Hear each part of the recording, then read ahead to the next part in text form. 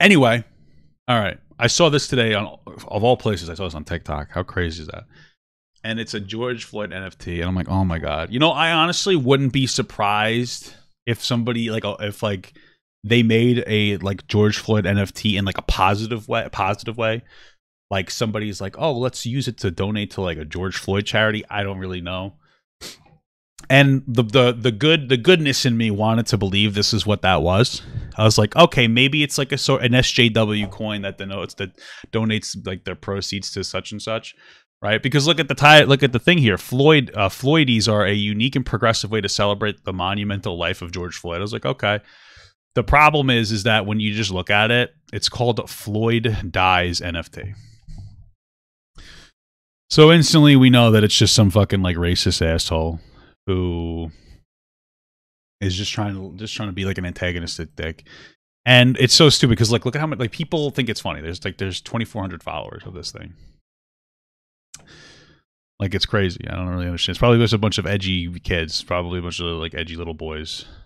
Except for Mom the Stallion, she, her. I maybe Jim Pole Hubby Kids NFT Crypto. Okay, it's a boss bitch. It's not in a negative, a positive way. It's a girl boss energy, I guess. Maybe they don't understand that this is a racist coin. I guess you could click on here and we could buy the Floyd Dies coin. Look at, wow, dude. Jesus Christ. It's not funny. I'm shocked.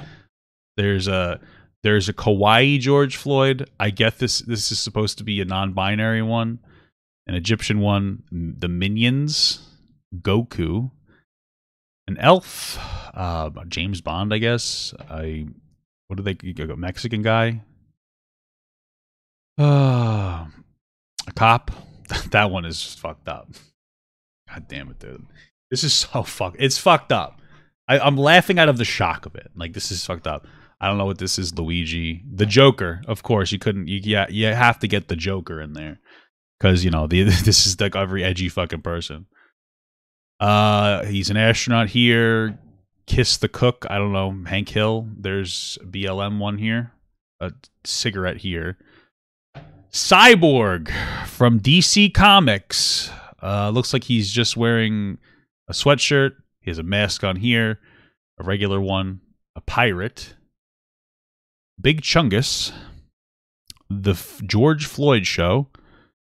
I don't know what this is. His birthday, and he's in heaven. So at least he's in heaven. I wonder how much these cost. $1,000. Okay. What's the Joker one cost? It's almost $8,000. So of course that would be a fan favorite. That would be the fan favorite. Cyborg. Yeah, $400. I guess nobody likes Cyborg. Big Chungus doesn't even have a price history. Wow, these are very interesting. What's the cop one got? 800. Yeah, so I guess the Joker one, for whatever reason, is the most popular. Bro, I don't know what to say about this. This is insane. This is fucked up. This is just really fucked up.